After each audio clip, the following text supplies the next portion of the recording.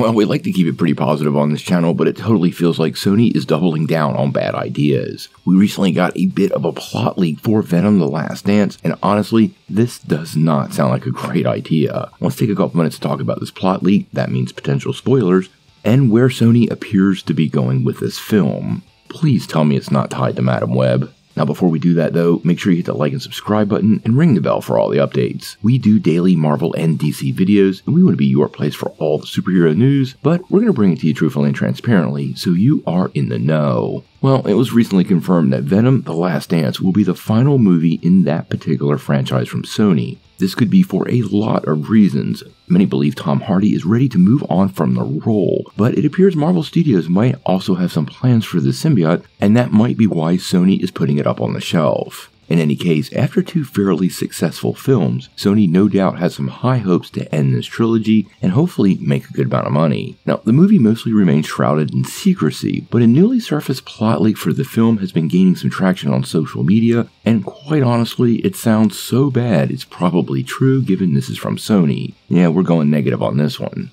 Now, before we jump into the plot leak, remember, this could be spoiler territory, so we don't want to ruin the film for anyone, but some of these ideas sound completely like stuff Sony would do, and I'm really not too sure where this is going. Now, what we are hearing is that when Venom returns to our world, well, he sets out to find Peter Parker. Now, what he's trying to do is avoid the fate of many of his multiverse variants, who died at the hands of Spider-Man. However, when he finally finds Peter, it's not what he's expecting because he's 10 years old. Now, according to the plot leak, Eddie bonds with this kid and decides not to kill him. However, he soon finds himself battling Toxin, the Jury, and a whole new group of symbiotes, with some of them going directly after Parker. Now, according to this leak, Juno Temple supposedly plays Lieutenant Patricia Robinson, with Chiwetel Ejiofor taking on the role of Orwell Taylor, something we have heard for a really long time. Now, just like in the comics, what's being reported is Orwell Taylor's son was killed by Carnage, and that's what's driven him to create, quote, the Jury, and develop weaponized techniques to take down symbiotes.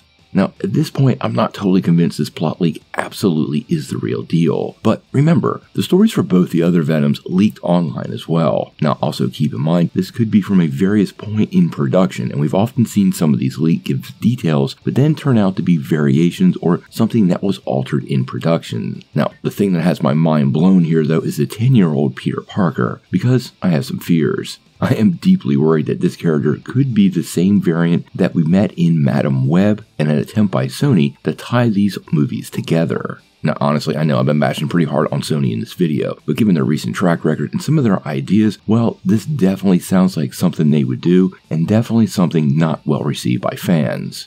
Now, we do know the film is going to finally come our way on October the 25th, with Kraven coming by the end of the year, and honestly, we've said this multiple times, if Sony flubs these two films, they might be in serious trouble when it comes to their Marvel material, and with the pending merger with Paramount, well, a lot could change, and Sony could fall over the edge of not doing Marvel movies at all. I still hope the movie turns out to be great. I'm definitely not bashing on Tom Hardy's version of the character, but this totally sounds like a horrible idea, and right in line with a whole series of bad ideas starting with Morbius and leading up to this day. If this turns out to be true, well, we're gonna have to wait and see.